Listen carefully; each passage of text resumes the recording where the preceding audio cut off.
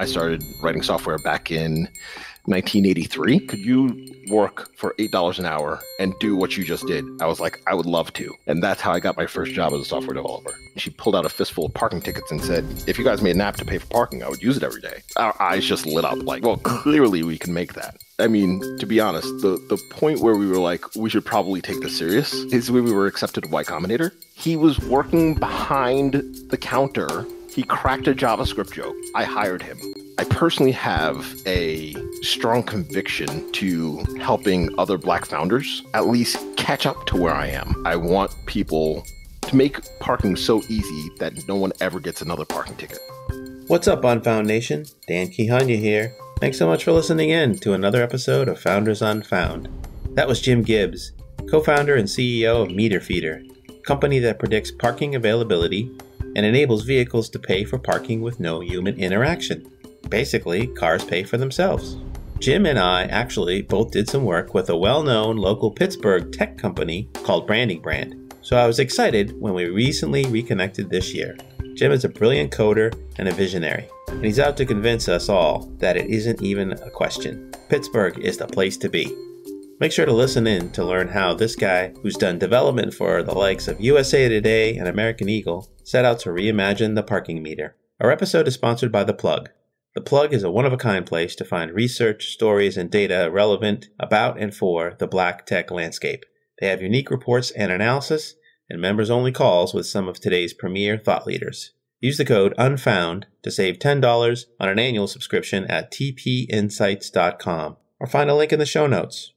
Our hearts go out to the family and our nation over the loss of Justice Ginsburg. She was an amazing leader, role model, and moral giant. Her impact will be felt well beyond her presence with us. If you're a new listener to Founders Unfound, we've got something special for the Black founders out there who are still struggling to get recognition. There's another way to get onto our podcast, and it's absolutely free. Just leave a review and a 5-star rating on Apple Podcasts or at podchaser.com. If you do this and identify yourself as a Black founder, I will read your review in an upcoming episode. So make sure to plug your company and your URL and all the relevant handles. So why not? Podcast episodes live on and on and on. You're basically getting a free ad as a thank you for taking the time to give us a review and support our mission. So be sure to drop your review today. So to that end, I want to give a shout out and a big thank you to Celeste, who gave us 5 stars and wrote, I love everything about this podcast. There is something powerful about hearing someone share a story that is transparent. I start to see I am not alone. As an entrepreneur, it's important for me to remember that because it can feel like a lonely road. So thank you so much, Dan, for creating this amazing masterpiece. Wow, thanks so much, Celeste. That was incredible. Celeste has a great show of her own, and I've been on it, called Celeste the Therapist. She has a podcast, she live streams, she's written and published books, all with the goal of helping to empower people and shifting their mindsets. Make sure to check out Celeste at celestethetherapist.com, on Twitter @_it's me Celeste _ and simply Celeste the Therapist on YouTube and wherever you listen to podcasts. Celeste is CELESTE, and therapist is THERAPIST. Wasn't that cool? Now is your chance. Head over to Apple or Podchaser and drop us a review. Now, on with the episode. Stay safe and hope you enjoy.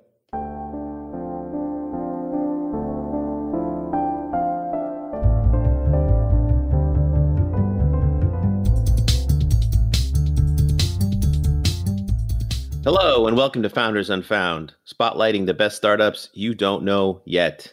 We bring you stories of exceptional founders from underrepresented backgrounds. This is episode number 20 in our series on founders of African descent. I'm your host, Dan Kihanya. Let's get on it. Today we have Jim Gibbs, co-founder and CEO of METERFEEDER, a company that predicts parking availability and enables vehicles to pay for parking with no human interaction. Welcome to the show, Jim. We're super excited to have you on. Thanks for making the time. Hi, Dan. Glad to be here. Awesome. Hey, and congratulations on your Steelers 2020 debut win. Well, thank you very much. I was busy hiding under a rock writing software, but, I'll take it. Yeah, it's the beginning of the season, so it's still early. It's amazing how people just sort of jump into the conversations and the debates and everything around sports when it kicks back into gear. Absolutely. I kind of poke my head out every once in a while when I'm like, how are you guys handling parking over at the stadiums over there? But then besides that, I kind of stay in my hole and keep getting back to work. Well, that's a great segue. So why don't we start off with helping the listeners understand exactly what Meter Feeder is all about? Sure. So, I mean, even before COVID, cities were losing billions of dollars trying to price the curb for shared vehicles. So we're talking Car2Go and Scoot and FedEx, folks like that. We actually made a way for traditional and autonomous vehicles to pay for parking with no human interaction so cities can make money and I can stop getting parking tickets. Yes, the parking ticket is a bane for most people, especially if you live anywhere near a city that somehow is vigilant about that aspect of enforcement. It doesn't make it very much easier that, we also have a digital enforcement solution, and it's kind of geared towards the small to mid-sized municipality that doesn't have the budget of someone like a Seattle or a Pittsburgh. Since we're making it really easy for the parking enforcement officer to write more parking tickets, you had to make it easier for people to be able to actually pay for parking so they didn't get the parking ticket to begin with. That makes total sense. There's a lot of inefficiencies there for sure. And it seems like somebody's always on the losing end. So it's an awesome concept. But before we dive more into the company, let's hear a little bit about who you are. Are you from Pittsburgh originally? No, I'm actually from New York, all the way out on Long Island, New York. People generally don't believe me unless I say it like that. Yeah, I ended up coming out to Pittsburgh back in 95, where I went to Carnegie Mellon for a couple of years. But then I found out that I could get a 2-bedroom apartment for $500 a month. So essentially came out here for the artificial intelligence and just stayed for the rent. Nice, nice. Well, I know Pittsburgh is now trending in terms of like one of the more popular cities or nicest places to live. So you picked a good one. Absolutely. So tell us about growing up on Long Island. What was that like? So my father is an interior exterior painter. My mother she was a secretary growing up, but they knew that I was into technology. I started writing software back in 1983. So it was really just them scraping their pennies together and sent me to places like New York Tech. So when my friends were out in summer vacation, I was off at programming camp learning how to like build robots and stuff. But then when I got older, it was one of those awkward situations where, a lot of people are like, oh, I need to find myself. So it's like, cool, I need to find myself too.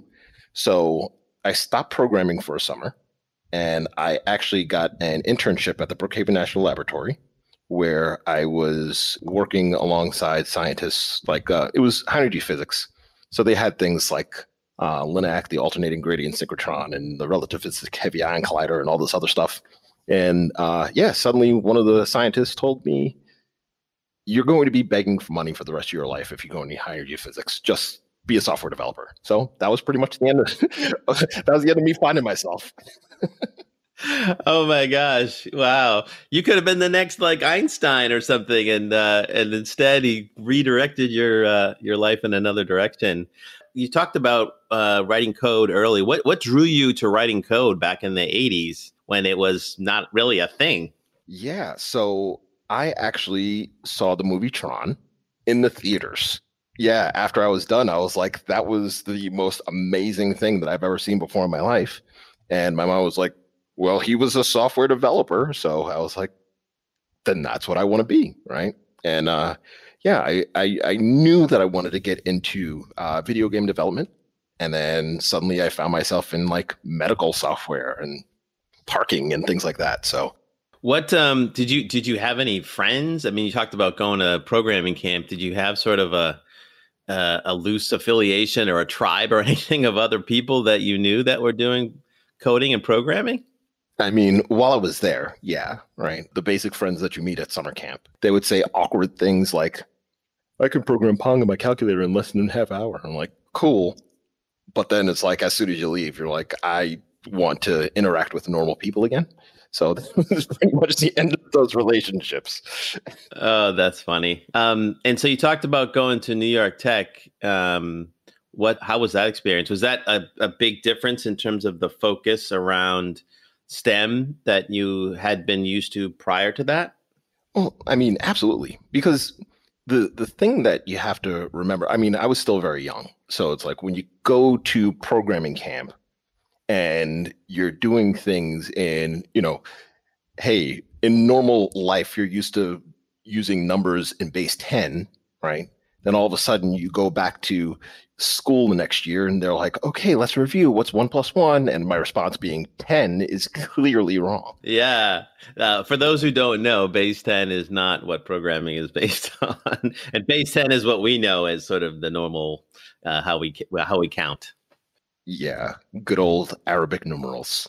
Well, that's pretty interesting. So, I mean, it must have been interesting for your parents, though, to want to encourage this. Again, this is not, the 80s was an interesting time for sure for video games and the introduction of the PC. But again, it wasn't like the, sort of powerhouse career track necessarily that we see today. Were they hesitant about that, or were they just sort of like, whatever Jim wants to do, we're going to support him?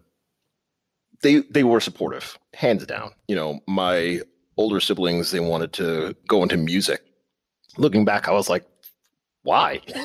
But even still, so it was like everybody else went into music and I went into, tech and software development. So they gave me a similar amount of support that they gave my older siblings. Are you the youngest? I am. Well, there you go. So the parents were already broken in. I'm the oldest, so I know the oldest of three, and by the time my youngest brother came around, the parents were like, okay, whatever. Well, the funny thing is, I was also one of those people who saw what my older siblings did wrong and just didn't do it. So, aha, nice. Yes, this is another burden of the older sibling is you got to kind of do everything first and make those mistakes. So tell us about, so you made this decision to kind of quote unquote officially pursue programming technology. What drew you to Carnegie Mellon? I mean, it's not someplace within the geographic sphere of Long Island for sure. And what was that choice about? So there were two main factors, and they seem so petty right now, like looking back decades, right? It's 25 years ago. So number one, I needed to rebel. So I needed to get away from my parents. So I couldn't stay local, right?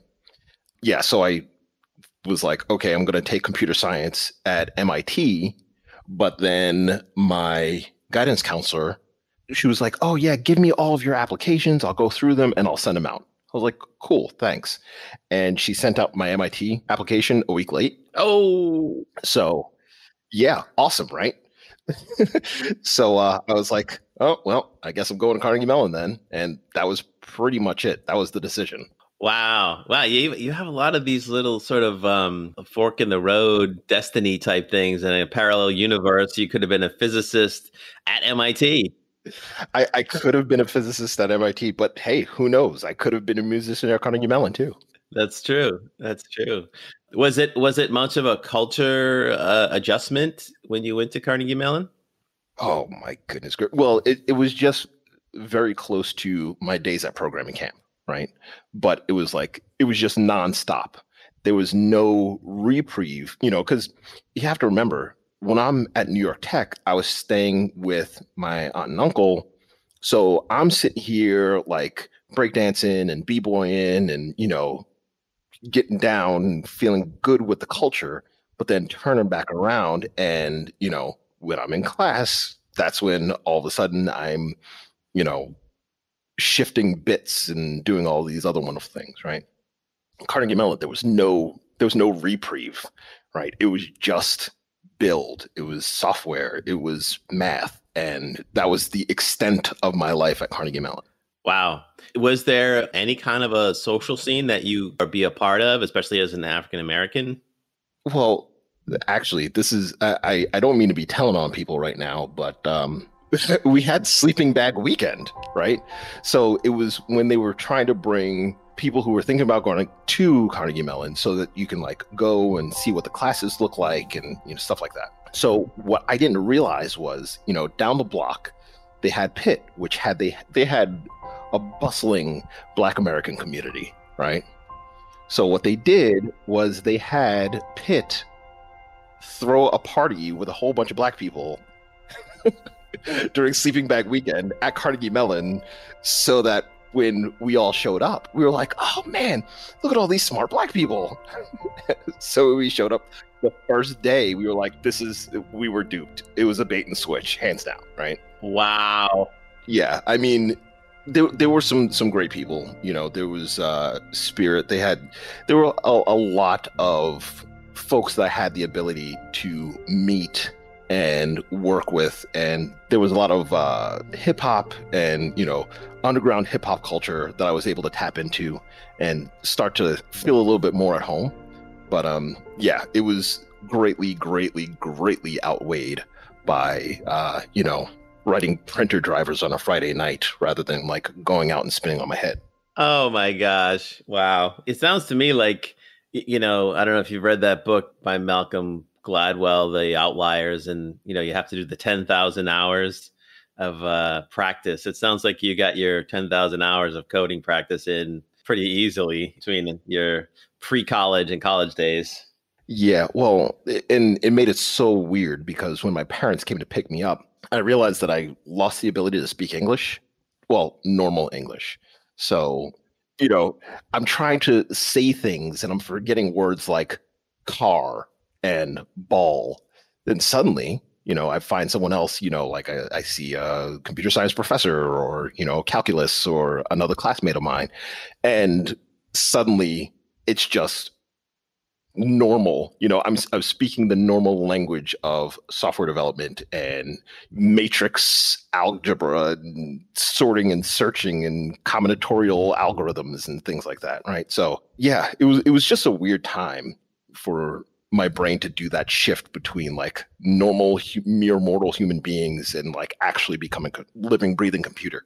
Wow. So you come out of Carnegie Mellon and sort of what drew you to sort of whatever was next? I definitely needed to make some money.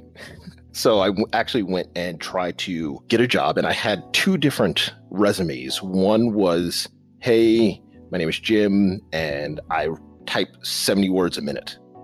And the other one is, hi, my name is Jim, and I know assembly, C++, so on and so forth. So I went going to interview after interview after interview, and everyone is turning me down. I mean, there was just one time I sat down and this guy was interviewing me. I handed him the wrong resume and he saw me like look at it. My eyes got really big and I put it back into my bag. And he was like, no, let me see that. He took my resume and he was like, can you really do all this? I was like, yeah, sure. So he took me to a computer and using assembly, he was like, let me see you do something. So then I type in a whole bunch of stuff and he was like, this guy's just writing ones and zeros. But then when I hit enter, it just printed Jim is king, exclamation point, exclamation point. He was like, are you willing to work for the same amount? Like, because they were hiring for essentially a real estate assistant. So I was just going to be a receptionist in essence, right? He was like, could you work for $8 an hour and do what you just did? I was like, I would love to. And that's how I got my first job as a software developer.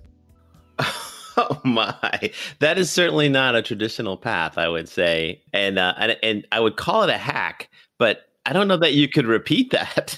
I don't think I could because, yeah, the guy that I was interviewing with, his father was like big time electrical engineering, like one of the staples at Carnegie Mellon University. So I didn't realize that I was talking to this fancy, software guy. And I got to even hang out with his dad a couple times, to see, some of the things that he was tinkering with. So yeah, it was really serendipitous. That's awesome. That's awesome. And so how long did that last? What happened next? I stayed there for a while, went back to New York, started working on Wall Street, got a job at the IRS. And then the firm that I was working for, they got shut down by the IRS. I had nothing to do with it. After that, I worked at MCI, made enough money to go back to Carnegie Mellon, came back to Pittsburgh, ran out of money again. So it was a lot of back and forth between here in New York. There was even a time where there's this one pizza shop outside of Pitt called The O. And I used to dance outside the O for spare cash so I could do things like buy food and books, right?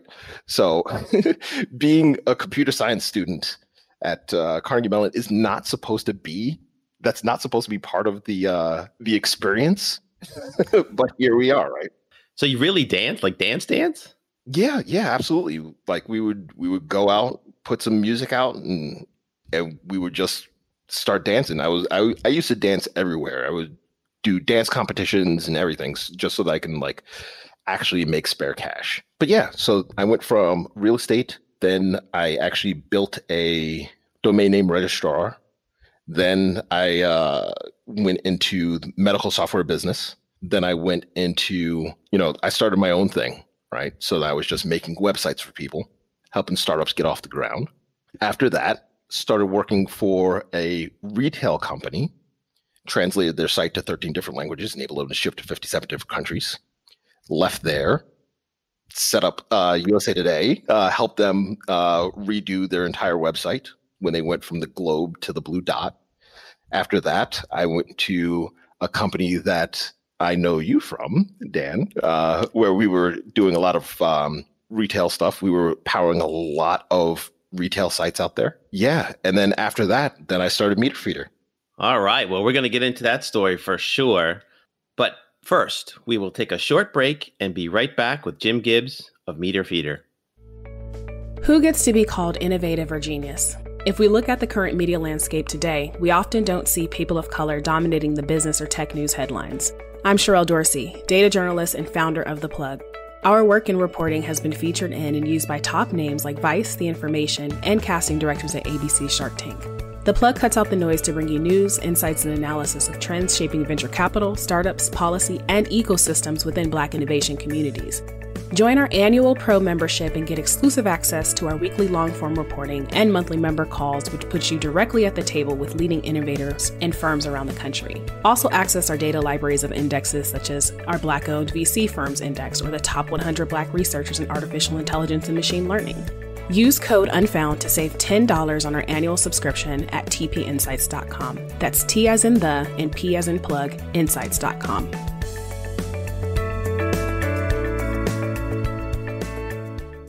So we're back with Jim Gibbs from METERFEEDER. So we were just about to get started on this wonderful journey that is METERFEEDER. Tell us about how it came about. Where's the idea come from? Sure. So the first idea, I was actually helping someone with another startup idea. And we had lunch and sat down with one of their salespeople.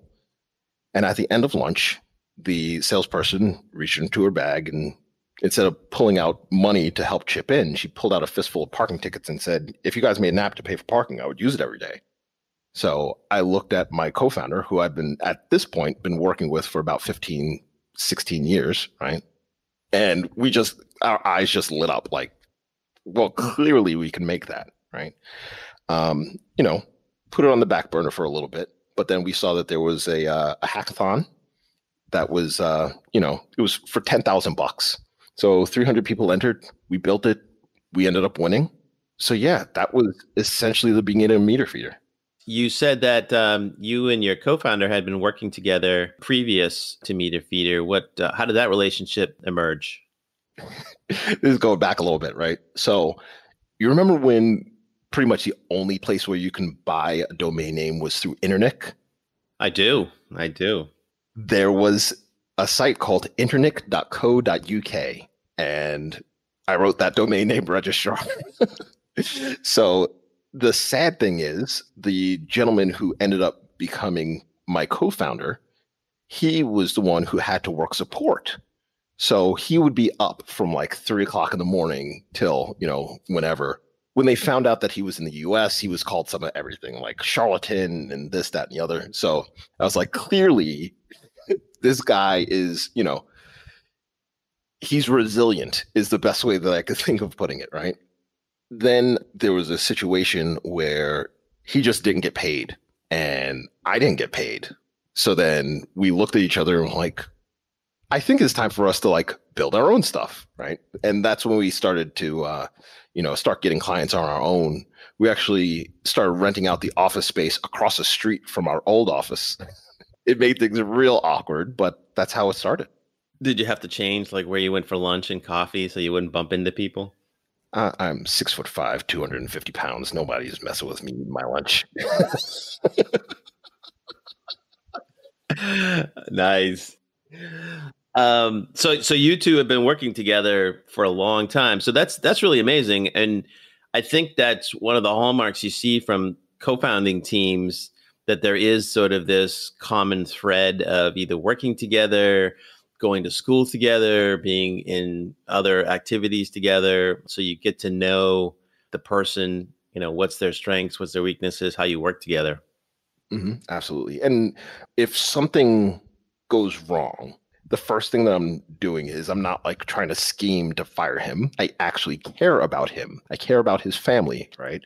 So the first thing I think is he okay? And it kind of gets rid of one of the biggest dysfunctions that I've seen in other organizations, where it's like everyone's trying to one up one another to show their value. If everyone's trying to demonstrate their value by tearing everybody else around them down, then it's not going to be a healthy environment. So we essentially started the company with that mindset. And then, everybody else who comes on board, if they can't get down with, I'm genuinely trying to help everybody else, then they don't belong to our organization. That's really great that you were thinking about that. And it's probably a benefit of the fact that you formed your bond out of semi-rebellion against somebody else's approach.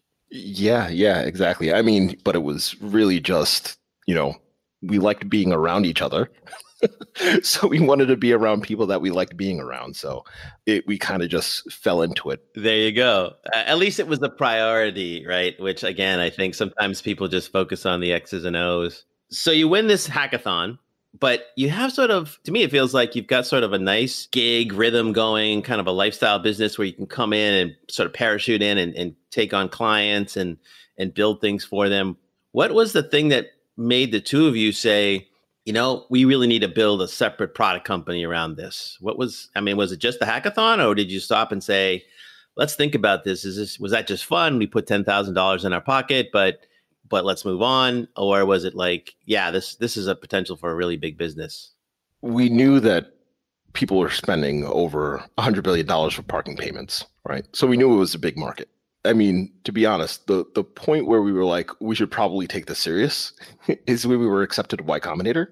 I realized that so many people put a lot of stress into getting into accelerators and things like that. But it was almost like I felt like we were going to do it no matter what, right? When we applied, just the application process itself made me ask questions about the company, about the business. And it was during that process where I was like, hey, Dan, I think, Dan's my co-founder's name. Hey, Dan, I think we actually need to try that. This is actually a thing that we can do in order to build generational wealth, right? And we were right. And so when was that? When was Y Combinator? That was 2016. They keep track of like cohorts. What number cohort was that? I'm not sure. You're making me do math. I think it's like 8, 9, 10, somewhere around there. Yeah, it was pretty relatively early in the whole arc of things. What was that experience like? It's bizarre because you do things like watch videos on how to start a startup, and then all of a sudden they're like standing right next to you, and they're way shorter than they look on YouTube, right? The old Tom Cruise, Sylvester Stallone trick. Yeah, it was great. Because all the people that you just never even thought about, right? Like, I remember talking to this one guy. I was like, oh, nice to meet you, so on and so forth. So what brings you here? He was like, oh, yeah, I wrote Gmail. I'm like, you never even think about the person who wrote Gmail, like, ever. You just assume Gmail's a thing that Google put out there, and as a company, they just magically incanted it, and now it's on the internet. So being able to meet the guy who built the product that eventually became Gmail was astounding. I think that was one of those times where meeting the Airbnb guys and talking about when their company was smaller than ours. It was really, really interesting and helped me get my mind wrapped around like, this is possible. It may be difficult and our journey may look significantly different than everyone else's, but it is absolutely possible. That's cool. I mean, I think that's part of the value add is that they help you figure out, is there a there and where's the momentum and kind of put structure around that. Do you participate in alumni network or, that's kind of one of their claims to fame is that they have sort of the secret handshake that all the Y Combinator alums have and help each other and that kind of thing? There are a few companies that we're, keeping an eye on and we're keeping in contact with, definitely to help one another out. But take it one step further, I personally have a strong conviction to helping other Black founders at least catch up to where I am, right? So being able to use those, like that network in order to influence the next generation of entrepreneurs, not only from a business level, but sort of the social level as well.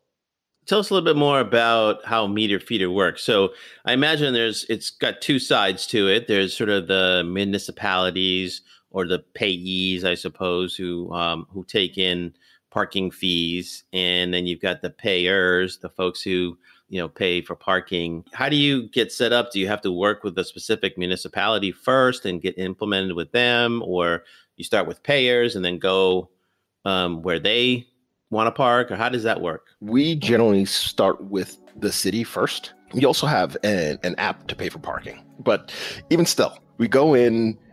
They're like, I don't understand this pay by vehicle mindset. So then we sort of roll in with just the app, and they're like, okay, I get this, and we're like, cool. We go out, we sell the fleets. Fleets are super easy to sell because essentially we just say, hey, do you want to stop getting parking tickets? And then they sign up to get their fleet management solution, put in their payment information, and then they're ready to go. Suddenly, the city, they start to understand what the pay by vehicle thing is just because it looks exactly like the app payments are. So it's like being able to speak the language of the city, starting where they understand, and then moving into the mindset of the vehicles paying for themselves. That's awesome. And on the city side, is it a software solution or a hardware solution or a combination, or how does that work? We are software guys. So it is a completely software solution. I mean, even as far as the fleets are concerned, we don't do any hardware. We just don't want to compete with all of these amazing companies that are already in the space. So yeah, I mean, whatever vehicle or devices that they're already using, we have a great team of software guys, and we just build out any sort of integration that we need. And yeah, that's pretty much it. Nice. And I would imagine that there's probably a handful of hardware folks out there that have a pretty good footprint across the market at this point. Absolutely. And from a fleet, so what's an example of a fleet that might be either that's a customer or might be a potential customer?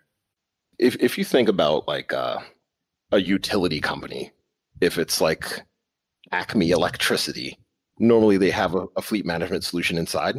And essentially, instead of trying to negotiate with the city and trying to get better deals, they can just pay for what they use, right?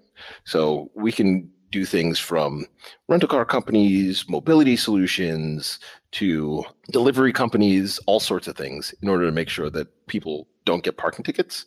And cities are okay with that because what we've heard resoundingly is that the cities want to foster a culture of compliance.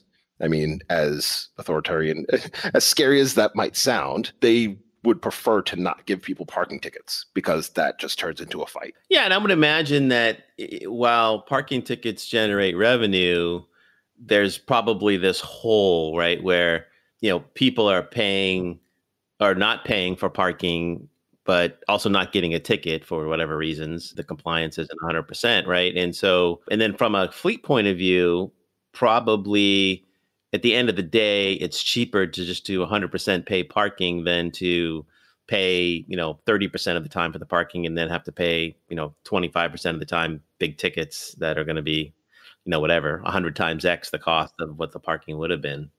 Yeah, exactly. And then you start to think about, delivery companies in New York City got like $100 million in parking tickets. So just imagine having to do all the data entry for all of those parking tickets and then turn back around and say, not guilty to every single one. So now you have to hire legal in order to fight it.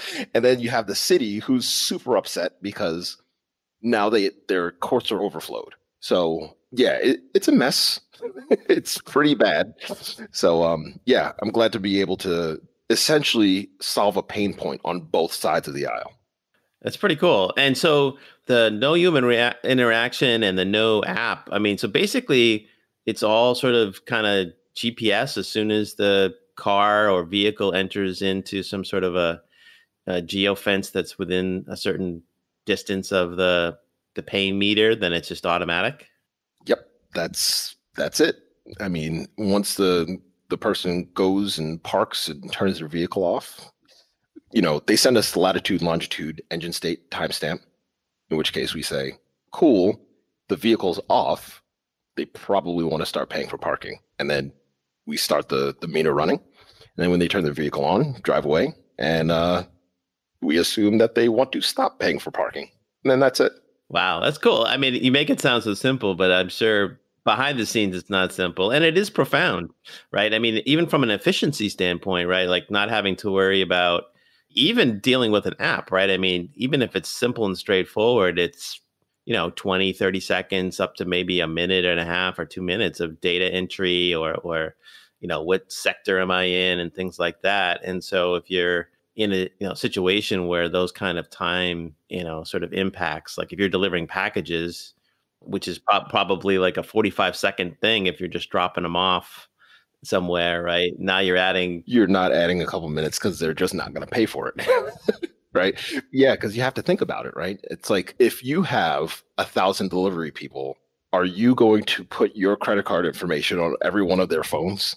So yeah, they're just like, I'm just going to get the ticket. And they just park anywhere that they want to. Interesting. So tell us a little bit about like where you're at now and what's sort of your big vision for the company. I mean, how big could this be? And do you have sort of a goal in mind of where you want the company to go? As a red-blooded human being, my vision for the company is I want people to make parking so easy that no one ever gets another parking ticket. That is my vision. I'm talking directly to me when I say that. I hope I never get another parking ticket ever again. But I hope that on everyone else as well. As far as the actual vision for the company, we want to make sure that if you look at the bigger picture, we need better mobility. I mean, the place where our office is, it's in Braddock, Pennsylvania. The median household income is $24,000 a year. They need to get to work. They need to be able to travel in order to get better work. In order to do that, there needs to be better mobility solutions.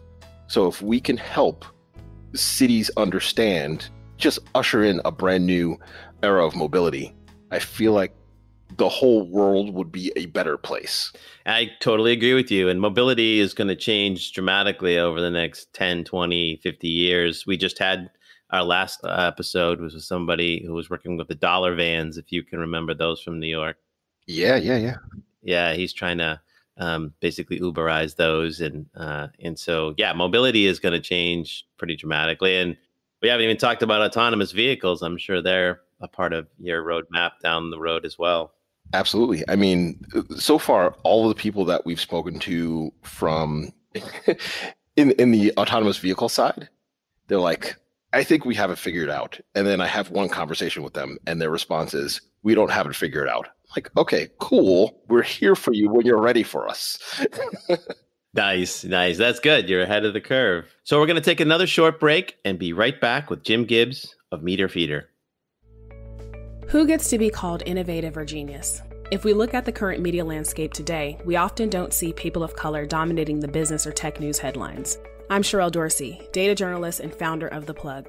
Our work in reporting has been featured in and used by top names like Vice, The Information, and casting directors at ABC Shark Tank. The Plug cuts out the noise to bring you news, insights, and analysis of trends shaping venture capital, startups, policy, and ecosystems within Black innovation communities. Join our annual Pro membership and get exclusive access to our weekly long-form reporting and monthly member calls, which puts you directly at the table with leading innovators and firms around the country. Also access our data libraries of indexes such as our Black-owned VC Firms Index or the top 100 Black researchers in artificial intelligence and machine learning. Use code UNFOUND to save $10 on our annual subscription at tpinsights.com. That's T as in the and P as in plug, insights.com.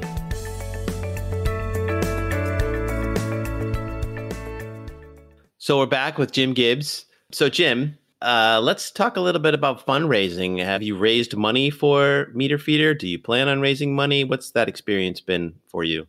Yes, we have raised money. We have not raised much money, but we have successfully raised some money. The experience is always interesting. A lot of it has to do with what's in vogue for the time being. For example, when people start talking about doing like diverse investments, it actually wasn't until recently where Black people were considered a part of diversity. Now that people are saying, oh, Black people have a hard time raising, folks actually look at me as someone who might actually be onto something. It sounds kind of weird. There's been a number of people who have talked about me being in parking and saying, hey, that's like not a traditionally Black problem. You know, so like when you talk about like Black problems, like, oh, hair salons, barbershops, you know, stuff like that. Like, how are you going to run this jitney? And like, I get it, but my issue is that I have a wife and 5 kids and there's zero chance of me ever having change in my pockets.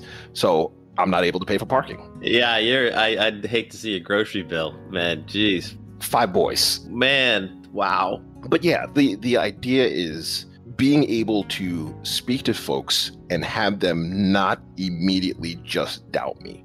I mean, I've been doing software for a very long time. I've been building for a very long time. So now that Black Tech Twitter is a thing, now that there's all of these new wave of entrepreneurs, now people have the ability to actually look and see what I'm doing and what I'm building and kind of understand and have confidence in me and the mission in order to start backing it. Wow, that's interesting. So do you feel like it's a benefit now that this lens is sort of opened up, as you say, around Black entrepreneurs, or do you find it sort of frustrating that it's like, I'm still the same person and a company still the same thing? Why is it different now? It's frustrating, but the best thing that I could possibly do, right? If they're trying to get 10x from everyone else, if I can get 20x, 50x, 100x, 1000x, then the next time they see a Black person walking down the street that says that they've been writing software for the last 36 years of their life, maybe, just maybe, they'll give that person a shot. Essentially, I don't care what the reason is, and I realize this is somewhat controversial. I don't care what the reason is, but I feel like it's my duty to help them realize that they made the right decision, and they should look at my brothers and sisters like they are actual human beings and give them the opportunity as well.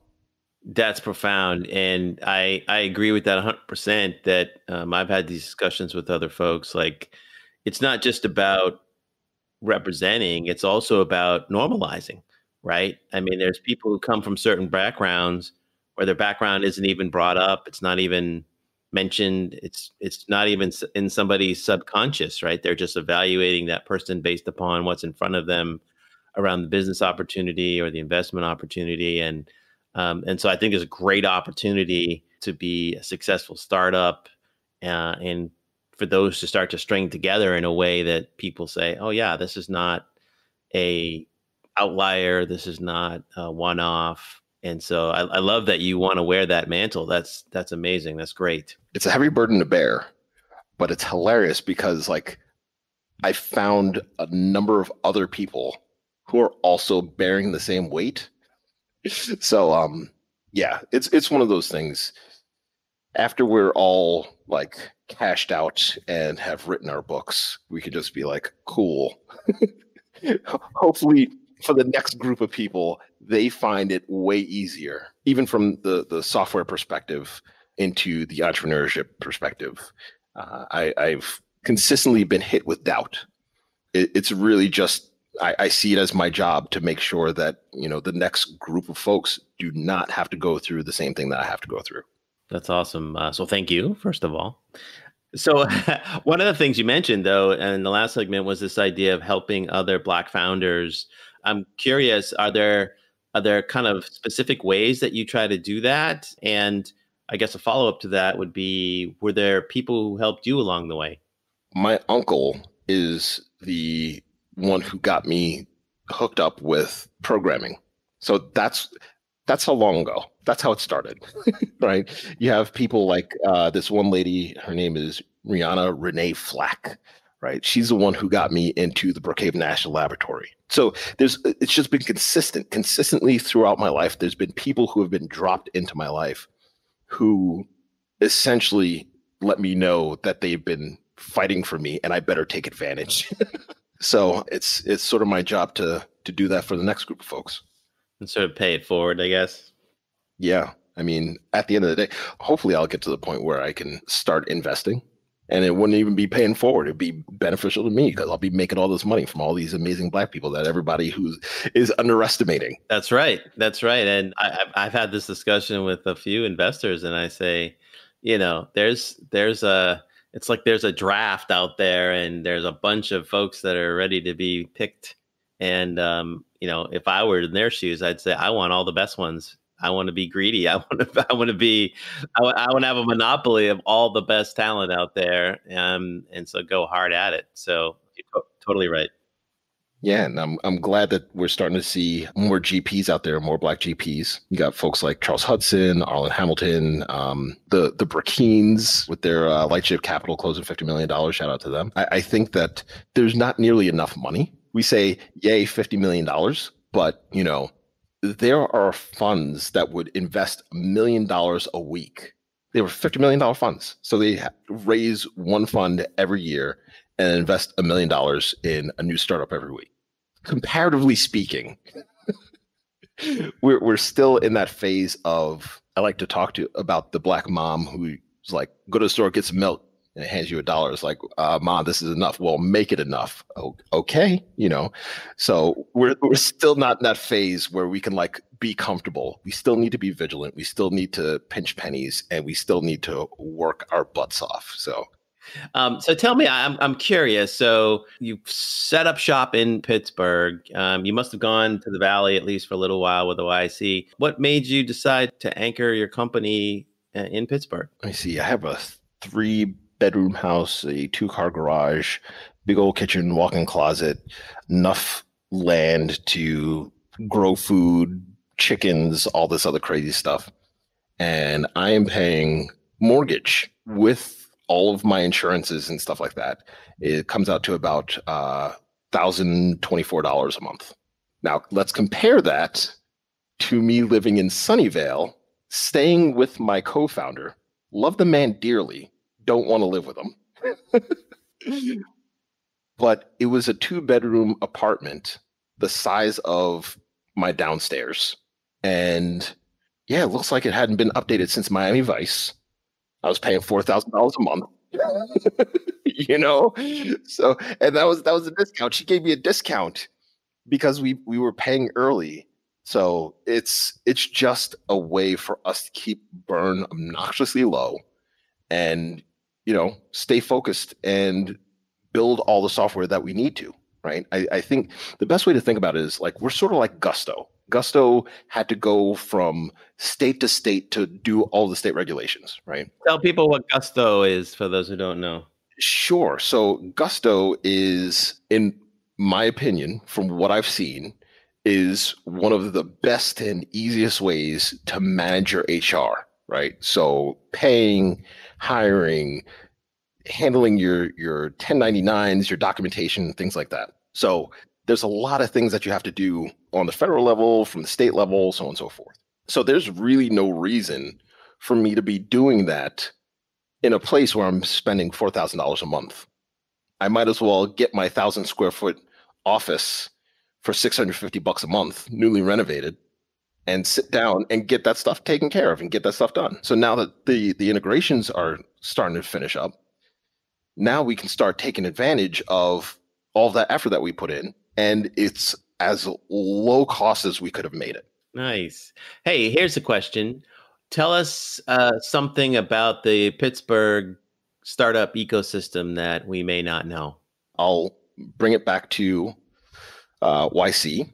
They were telling me, don't move back to Pittsburgh because there are no examples of a $1 billion company. They were like, what was the last $1 billion company? I was like, well, there was 4 Systems and there were free markets. And they're like, I've never heard of those. They were in like 2004. So now we have Duolingo. So that is essentially the best thing that I can think of as far as things that are going on in the Pittsburgh scene. Oh, wow. And I imagine with Carnegie Mellon there and to some degree Pitt, I mean, the talent opportunity, I know Google has a big shop there. There must be a good amount of talent that you can use to grow with in terms of hiring, at least on the tech side. Dan, I'm 100% serious. I am not lying a pound. I hired somebody at Arby's. At Arby's? From Arby's? He was working behind the counter. He cracked a JavaScript joke. I hired him. That's an awesome story. They're literally everywhere. I mean, like, you find programmers everywhere in Pittsburgh. It's just, where are you going to go, right? That's sort of the downside. That's one of the reasons why I'm excited to be part of the people who are building out the startup ecosystem so that these developers don't have to work at Arby's. They can actually come and work for new companies. There you go. There you go. That's an underappreciated aspect of ecosystems that are outside the valley. And that definitely makes sense when you've got sort of those anchor universities. So our time is growing short. Unfortunately, this is fun. But one question we like to ask is, if you could go back to the pre-startup version of yourself, so let's just say, I guess, before the hackathon, and give that Jim some advice about what to expect, what to look out for, what not to do in the journey that came afterwards, what advice would you give that Jim? I think that at the end of the day, it is the 2 main things that I would say is, don't feel bad. Don't feel sorry for yourself. Yes, the game is rigged. Don't feel bad for yourself. And the other thing is, your wife is more important than you can imagine. Treat her as such and have her be a part. Because if she doesn't feel like she's a part of it, then the startup consumes you. And if she's not a part of the startup, then she's not a part of you. I'm not my startup. However, it's just one of those things where it's easy to feel unimportant. And that is the last thing that I need to do to the mother of my 5 boys. Right. Yeah, I was just reading something where somebody wrote they were a founder and they said, my spouse was my first co-founder. And I've had to look at it from that perspective. They're invested in this right alongside me. So that's a great point. Absolutely. I still can't get over 5 boys, man. Yeesh. It's awesome, but it makes me tired thinking about it. As we wrap up here, why don't you tell the folks how can they find out more information about METERFEEDER, or if there's ways to get in touch with you, if you have social media handles, what do you want to share with the audience? Sure. So actually, our winnings from the hackathon is we went out and bought the domain name www.meterfeeder.com. So that's where you find us online. Our Twitter handle is METERFEEDER, go figure. But you can find me at my old b-boy name at Heezo, Heezo. We're always around, and we're trying to help people not get parking tickets. So reach out to us if you do, and we're not going to pay it for you, but at least we can go and nag the people who gave it to you and see if we can make it a little bit easier for you to pay for parking. I love it. I love it. That's awesome. Well, thanks so much, Jim. We'd like to thank our guest, Jim Gibbs, and our sponsor, The Plug. Don't forget to subscribe wherever you listen to podcasts, or simply go to foundersunfound.com patreon.com/listen to. That's listen, T-O. And follow us on Twitter and Instagram or LinkedIn @FoundersUnfound. This podcast was produced by Dan Quijana. Editing and production by Georgia Garcia Moreno, Albert Holguin, and Caitlin Limber. Social media and other promotion by Umama Marzouk and Anisha Barnett. Our music was composed by Michael Quijana. I am Dan Quijana, and you've been listening to Founders Unfound.